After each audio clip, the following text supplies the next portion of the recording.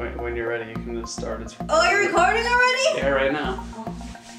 Hi, thank you for joining me in this video today. So if you're thinking about getting an electric vehicle or a hybrid plug-in vehicle, you'll probably be asking, okay, so where do I charge? Well, other than at home, of course.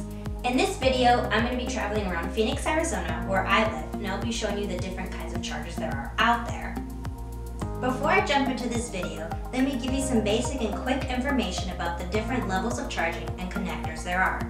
This information pertains to the United States. Level 1 charging is using a regular wall outlet. It's very slow, but you can get 30 to 40 miles of range overnight. Level 2 is typically what people have installed at home in their garage to charge with. Level 3 are fast chargers, which help with long distance driving. In this video, I'm showing level 2s and level 3s. I also want to quickly explain the different kinds of connectors that you may come across, or that you may be using depending on the car you get. The J1772, other known as a J connector, is the most common found on EVs and plug-in hybrids. CCS is a combination of the J connector and the two DC lugs at the bottom, which enable DC fast charging. CHAdeMO is a DC fast charging standard and is mostly used in Japan, but Japanese cars in the US also use this connector. The Tesla connector works at all levels, 1, 2, and 3. Okay, let's jump into my adventure. We're at a Blink charger, and it's a J connector, and this is another company of electric chargers in various areas. And for the Tesla, we need to use this adapter, but essentially you can get a Blink card or just log in with your Blink membership. But this one actually is free, and it's here in the city of Phoenix next to the Diamondback Stadium and the Phoenix Suns. So this is one option you have to charge. So for the Tesla adapter, you just plug it in here and then you plug it in your car.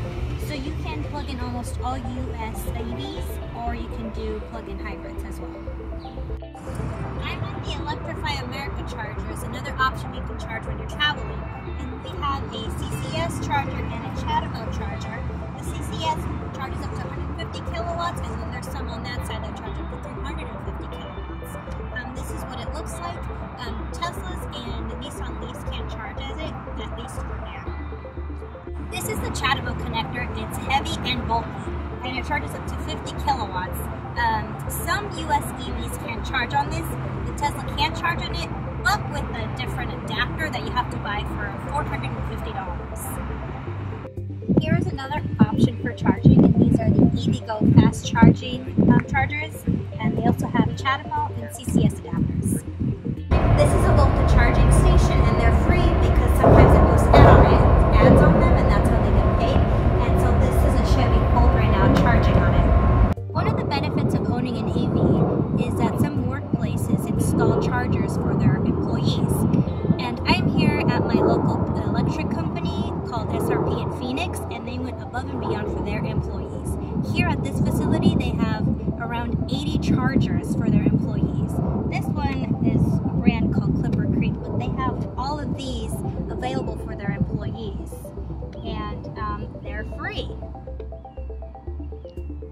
So this is a Tesla Supercharger, and if you have a Tesla, you'll be stopping here when you're going on long distance road trips. This charges up to 150 kilowatts, but there are similar versions called version 3 that charge up to 250 kilowatts. This is a ChargePoint charging station, and this one happens to be $1.25 per hour, but all of them are set different prices. Before I forget, on another video I did traveling from Phoenix to Anaheim, in California there was an interesting charger I found. Let me show you. While I was walking, I saw a black box on a telephone pole, and it's probably just an electrical box, but when I took a closer look, it had a white handle on it, and then I noticed, oh wait, this is a charger on a telephone pole. And it turns out it's a Greenlots charger, and so what you do is you scan the QR code on the pole, and it drops down the cord from the telephone pole so you can charge. And I thought that was really interesting. Well, that's all for now. Thank you for spending time with me today. Make sure to follow me on Instagram at CallaTesla. Kaya's my dog. And if you're interested in buying a Tesla, make sure to use my referral code in the description below. See you next time. Bye. Oh, not really. I just want you to zoom in closer. I don't want so much blank space.